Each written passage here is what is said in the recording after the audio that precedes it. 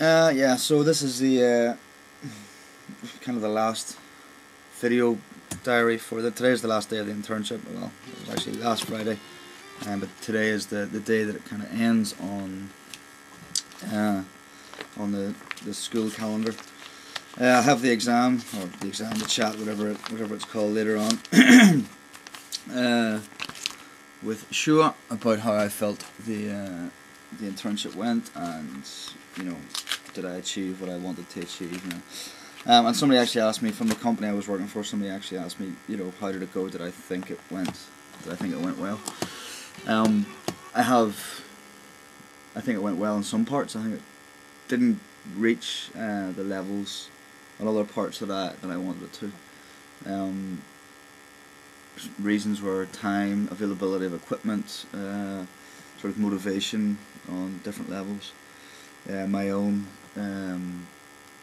from the company, yeah.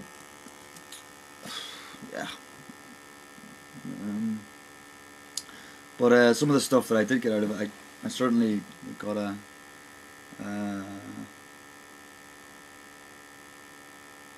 taste of what could be offered, and I think it would be some of the stuff that I was doing would be so applicable to what the company is working with. Whether they want to take it up or not is up to them.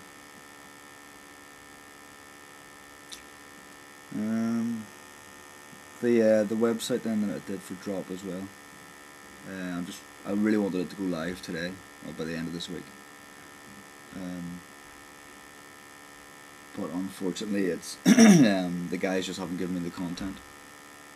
So the little written blurb or whatever, a couple of blog posts, just something to put up there, so it's just not an empty. These guys are busy as well. I mean, sometimes you try and tell companies what they can do with their web presence, what they can do with a website, how they can sort of reach different customers, different actors, people who would be interested, and but their focus is always, of course, on the job that they're doing. And in my case, that's designing shows. It's preparation for. I mean, you're talking about people who are, for instance, Roger Waters' Wall is coming soon, and they need it's next month, and they need 30 people, and for that, that's already being organised now, and that's over a month away. So you can kind of gather that whenever it comes to writing a little bit of text about a website, about their own website, about what they do, it's not that high on their priorities. Which is it's understandable, but it's a bit of a shame for me. But it's there. It's the website. It's there. It's ready to be exported and put onto their own web space. So it's up to them. Excuse me.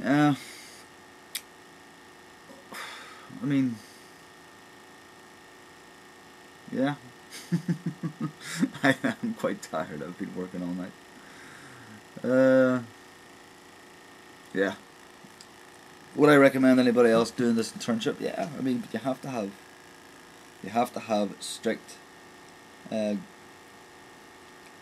guidelines to what you're doing if you're going to go into the company where I was,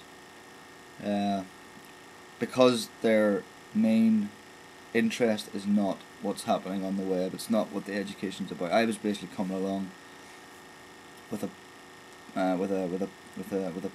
package that they could use, they could integrate into what they do. But at the same time, what they do does not necessarily need what I offer. So the door that I had, or sort of the wall that I had to break down, was not only me coming in as a as an internee, as an outsider, and trying to fit into their workspace. It's also me coming in and bringing something with me that has to fit with what they're doing, and whether the motivation is there from their side, whether it's there from me to push it enough from my side.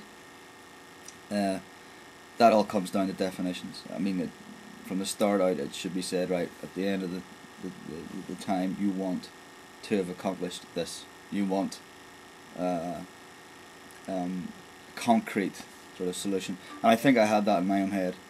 I did have it. I did see what I wanted, and I got there to a certain extent. But again, there was others said that I couldn't get as far as I wanted to go. But yeah, I got a T-shirt out of it.